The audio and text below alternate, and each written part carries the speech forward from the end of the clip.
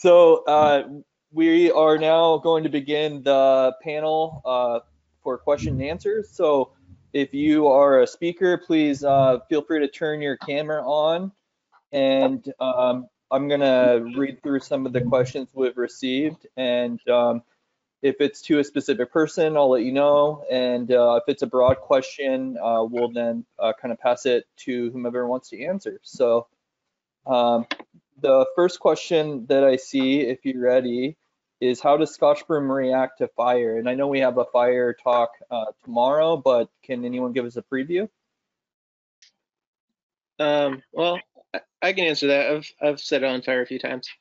It depends on the season and the conditions. In the spring, early spring actually, there must be an oil or something in the stem, but you can get really tall flame lengths off a broom in April. In the late summer, it is pretty scary to burn. You can get really tall flame lengths and it will be really hot. And so Nate Johnson will be giving a talk tomorrow, and he's going to really go in depth with it. But it definitely can be very volatile fuel to be amongst and to try to manage. Excellent, thank you. So what year do Scotch Broom plants begin to produce seed?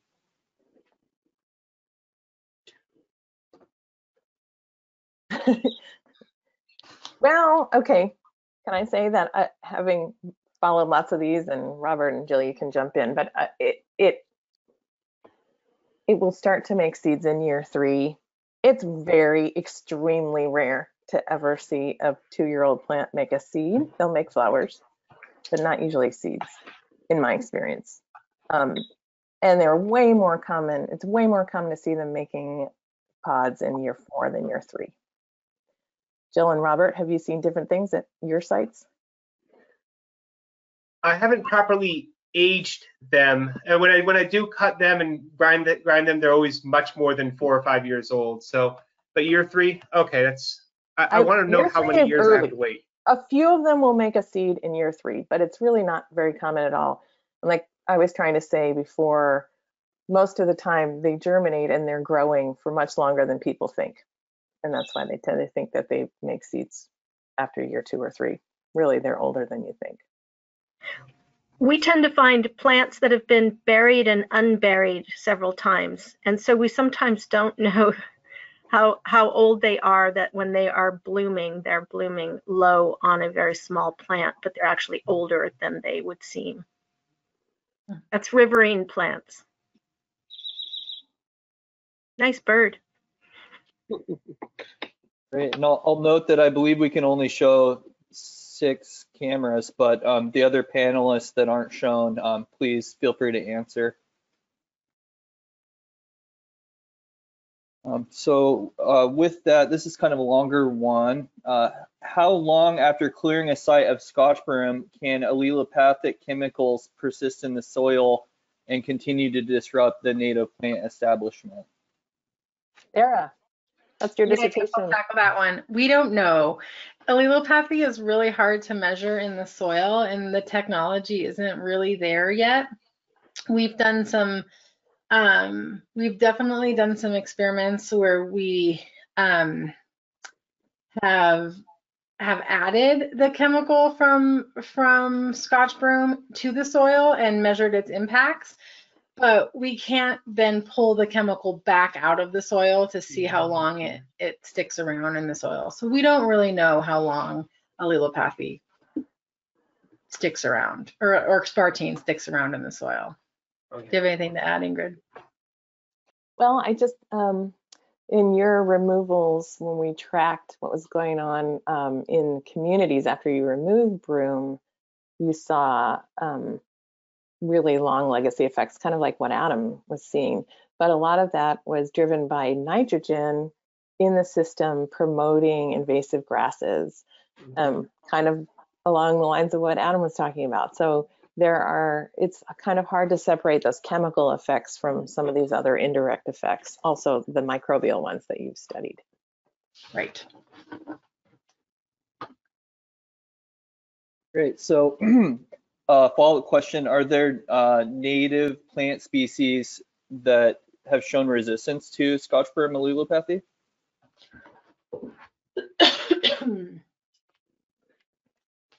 I think David Carter actually had something on this on a paper or manuscript.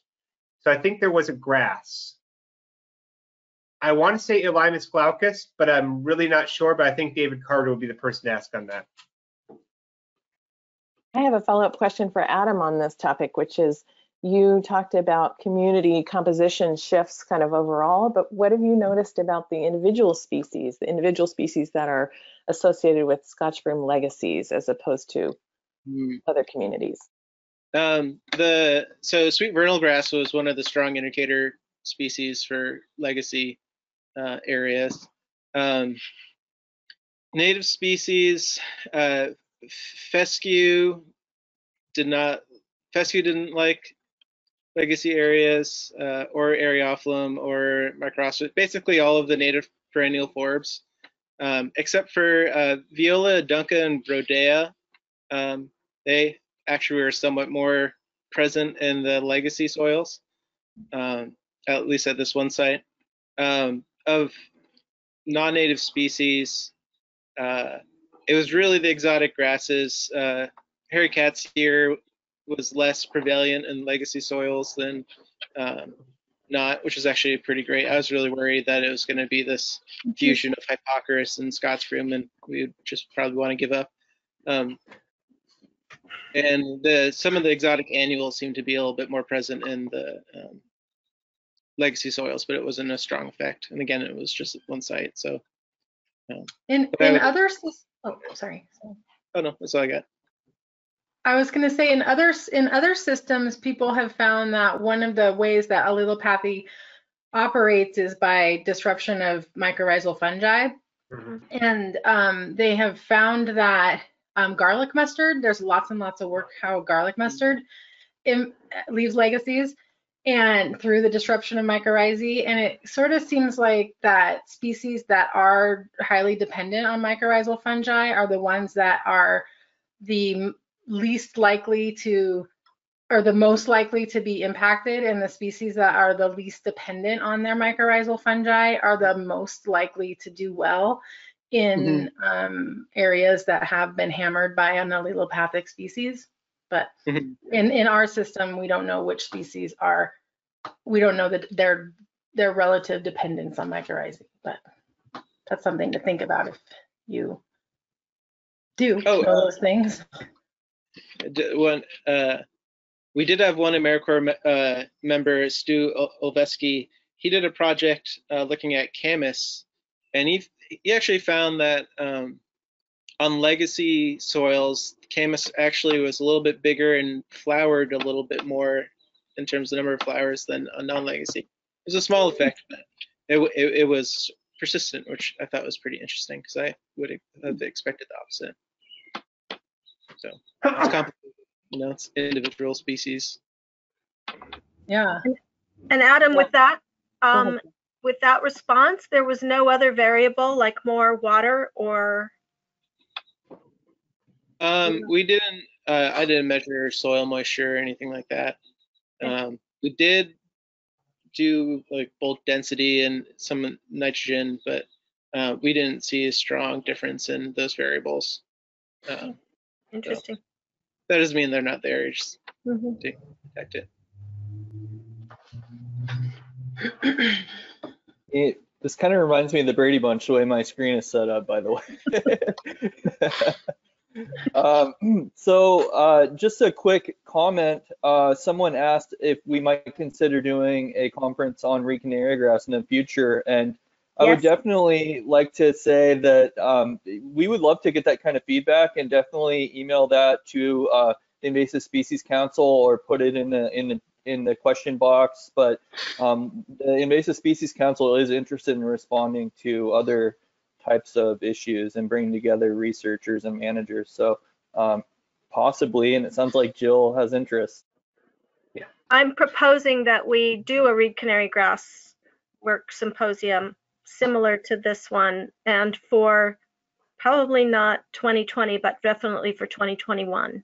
So I'll be working with Justin, whoever asked that question, and everyone else who's interested. And I've already lined up a lot of speakers and interested in getting more. Nice.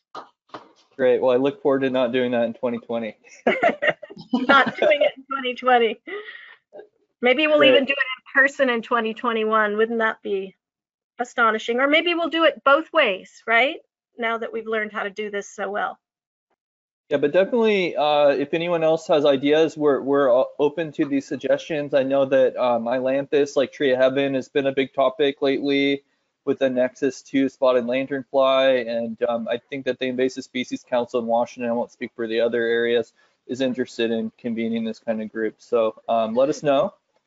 And I had to rush my talk, and I apologize because I was going to give a shout out to a lot of the great conversations that I had during the census. One of which that was most exciting for me personally was a gentleman named Marvin that was very interested in starting a new volunteer group in Pierce County to deal with Broom. And I'm really excited to see that this census might prompt new action and new volunteer groups. But I'm happy that Marvin was able to join. And he asked, Jill mentions that there are 3 different types of Scotch broom. Does the individual who is interested in removing the broom need to differentiate between the types? That wasn't me. Maybe that was Ingrid. Might have been when we were talking about how you tell the difference between Scotch broom, gorse, and Spanish broom. Mm-hmm. Gorse, we can take all of them out. It's all good to take all of them. Gorse is really tricky because it's got those spines. So the gorse is really hard to do with volunteers in particular because it's I don't really, suggest it. it's really nasty and awful. Spanish broom is usually not as big of a problem. What do you guys see up there? Justin, Jill? The Spanish broom? I can Agree. say I've personally found one in my lifetime, but I think it's far less common. It's down here, but it's mostly in California where I am, but it's mostly along roadsides and it's really, but people will grow it in their garden. And so you don't have to get all aggressive with people who have one in their garden. Right. We've got it on the coast in a number of different sites, and it is being controlled, but the seed bank is so long-lived, longer than Scotch broom. And it is such a tricky plant to deal with. You really have to be suited up, and we do cut stump treatment on it. So that's something that I don't tend to do with volunteers either.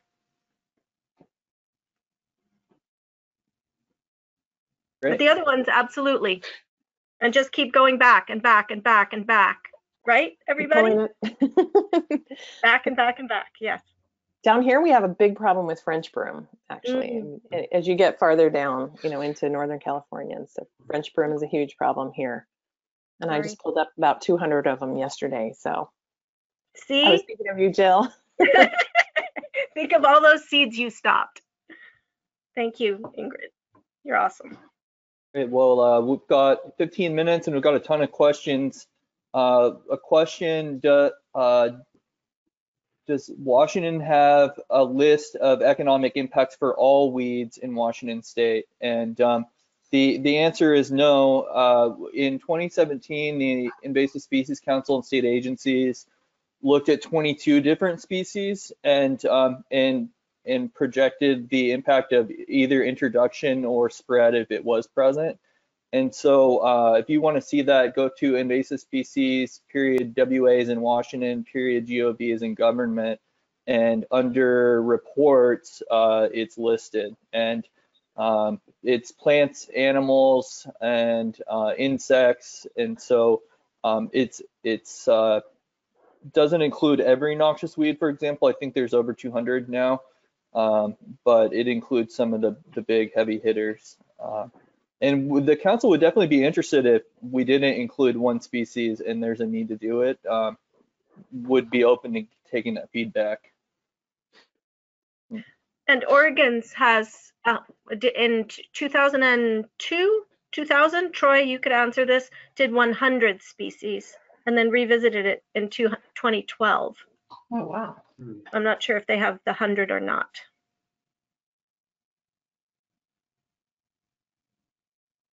And Troy had to join an Oregon Invasive Species Council meeting, unfortunately. Okay. I can't see him, so may as well move ahead. Let's see, so I think this question is for you, Adam. What type of plant stock was used for replanting, bare root or plugs? I guess that could have been Sarah's as well. Mostly seed, a little bit of plugging, but primarily it was broadcast sown fescue and Areophilum and some of the more common furry plants back then. Now we do a huge mix of broadcast seeding, hand seeding, and plugging. We pretty much don't do any bare root work on the prairies. I bet that question was for me, because there's always a lot of debate on when to use bare root versus plugs. And I think that there's some idea that for those drought-prone sites in the South Sound area, that it can be beneficial to use plugs as opposed to bare root. But we always use bare root because we're often interested in mycorrhizae and other soil microbes. And the the plugs come with their own soil, and we don't want their soil. We like to have them bare root so they get the microbes that are in the soil that we plant them into.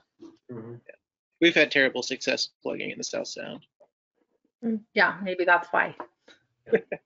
They got those weenie microbes from the nurseries. Yeah. Great.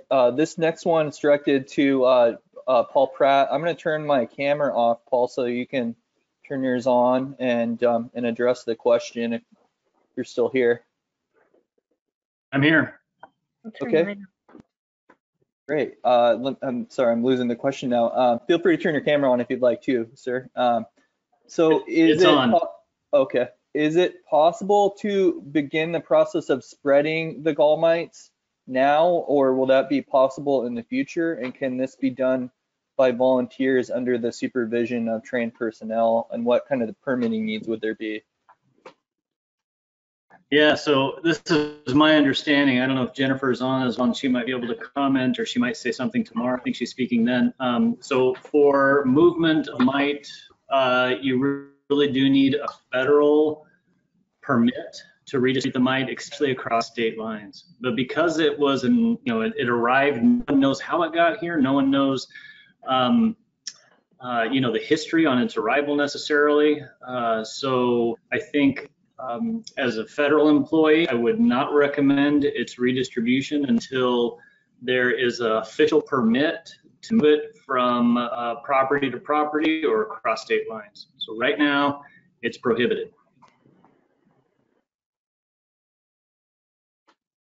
I guess one caveat, there may be some state county rules that I'm not aware of. And so some of the folks that are more familiar with that local legislation might be able to chime in. And since Jen isn't on today, I'll just add, this is Jill. I have my camera turned off, but I'm just going to add that we've distributed 2 different kinds of Scotch broom, other biocontrols, the weevils, and with WSDA's support, sending out an intern with bugs, and we've gone back and collected them again. So anybody who wants to distribute the ones that are approved can call Jen, and she'll be presenting tomorrow. She'll definitely be presenting tomorrow. Thanks. Correct. Yes, Jen will be presenting tomorrow, and it sounds like there's a lot of interest in this. So thanks, Paul. Let's see. So this has to do with fire effects. There's some research that's looking at intensity of fire, and low intensity fires might actually increase Scotch broom germination. Do any of you have any comments on that?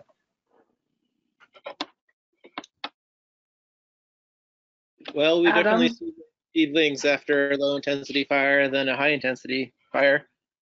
I mean, if we're in our sites that are really heavily infested, we try to burn it really hot and intense to try to kill the seed bank.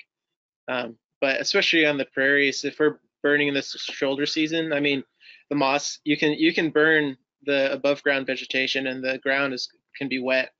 And I mean, those are perfect conditions for germination of most things. So I did an experiment. Oh, I did an experiment on this many years ago where with JBLM personnel who were my fire guys, and we burned meter diameter circles where we either put the Scotch broom seeds in first and then burned them, or we burned them and then put the Scotch broom seeds in after. And those were in prairie sites, kind of like yours, Adam.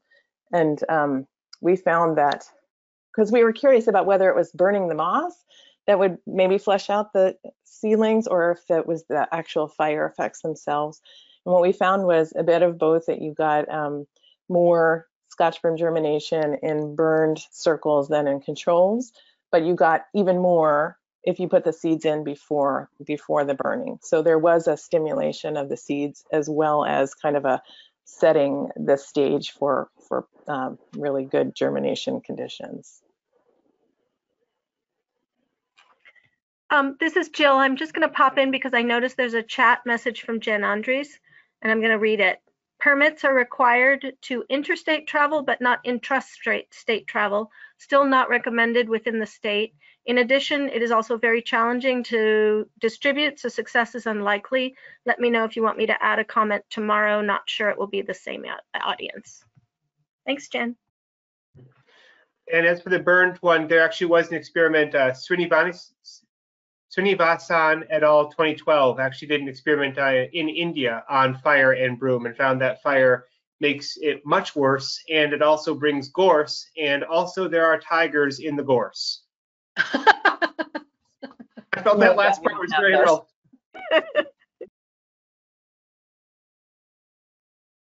Great. So we might get into this a little more tomorrow, but pulling versus cut stump treatment, I'm assuming like treating with loppers, not loppers and herbicide, but the person might want to follow up if I'm not capturing that. Does one create more seed germination than another? Sarah's laughing because we did that experiment too. We were very curious about the fact that you get these like incredible lawns of Scotch broom seedlings coming up oftentimes after control, and we were wondering whether it had to do with disturbing the soil, you know, because we all debate like, if we pull the broom up, is that going to make the germination worse?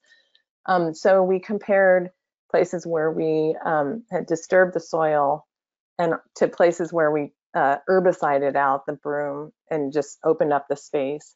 And we found that it was very interesting. We were super surprised that we could get a flush of new seedlings of broom just by carefully removing the overstory of broom, even without disturbing the soil. So it made us think that there's some strong competition between bigger broom and broom seedlings that doesn't require disturbance. I don't know if that's getting at the question, but it is kind of a relevant thing. This is Jill, and we see a variety of responses, but cut stump treatment to us, Justin, means cutting and dripping aquatic glyphosate on the cut stump with blue dye and water. And just cut stump out where we have so much water in the soil doesn't work generally. Usually it resprouts, so we don't do that anymore. Pulling definitely results in a big flush of seedlings where there's been a lot of seed dropped. And these are really nutrient poor soils normally, not forest soils so much, because we're working in riverine, gravel bar, or silt floodplain environments. But I understand the response you saw, Ingrid and Sarah, and I do think the amount of water that is present has a lot to do with what sprouts back. And the other thing that we see is when we cut, so we go through and we don't pull seedlings in the river bars because we have to carry them out so that the river doesn't capture them and replant them. So we don't pull them, we let them grow another year. And yes, as soon as we remove the big ones and leave the seedlings alone, they grow 3 feet and out 3 feet in one season in response to being released. Thanks. And we've tried, so as Catherine Dufresne, she found that we found these cut plants and they had resprouted multiple stems like capicing, basically. She called them the hydra. because you didn't kill them, you just made them mad. And they actually had an increase in the number of seed pods per unit mass after the cut and allowed to capice. So please drip the glyphosate on them, please. It's You true, gotta but I cauterize the stems. have to add that it is variable across sites. Yeah, We've had some sites where their resprout rates are incredibly low, you know, lower than 10%. So I think it's not always that. It's not always true, although sometimes it is in a big way. We've found on prairies, just cutting it's not particularly successful because you do get those like bushy plants that are almost impossible to pull. We sort of do a combination of burning and then waiting until it starts to resprout and then spraying the resprout and then just repeating that over and over and over again. And that's been pretty successful. We've also been able to spray in the winter with success with Garlon 4. So that's another thing that we found is the burn and herbicide is a pretty good combination, at least in the prairies. Great. Well, thanks everyone. We have plenty more questions, and we're going to export the questions, and then we'll send that to the presenters. And if they have answers, we'll send you an email with the response. And I think that the general theme is that we want this conversation to continue. And so if you have comments that you think about tonight or questions based about what you're going to be hearing tomorrow or on day 3, definitely let us know, and we'll be happy to connect you with these researchers so that we can continue the discussion. We've seen a lot of great research findings in how Scotch broom impacts soil, how it impacts pollinators, some really interesting research on mites and how the Scotch broom might be helpful in controlling some broom. We're really all looking forward to learning more about biological control tomorrow from Jen Andres. Some of my notes that I captured is that there is some research gaps and some actions we need to think about. A genetic study is something that Dr. Parker pointed out. I think that'd be really interesting. Talking with Sarah Grove in the past, we had thought that there might be some research gaps in fire and fuels. So we definitely want to connect with Adam Martin and keep that conversation going. And I know the Department of Natural Resources has some kilns for fire fuels measurement. So maybe we can help solve that problem. And I think that, you know, this is just a really great conversation, and I realize that there have been a lot of comments about the percentage of which Washington is infested with Scotch broom, and the Scotch broom census just ended, so we haven't crunched any numbers yet. The very broad county level map, if you took the minimum threshold of those categories, that would be 16,000 acres. We all know there's much more. But we don't know how much, and we hope that we are going to answer that question once we dig into the census results. So stay tuned, and maybe we should think about a follow-up webinar about the census results, just so that we can convey the findings to everybody. So stay tuned, sign up for our newsletter if you have an interest, and we will reconvene tomorrow to continue the discussion. So thank you all so much. And thank you to the presenters. It's been really great seeing you all. And we look forward to seeing you in person when we do this the next time. So thanks, everyone.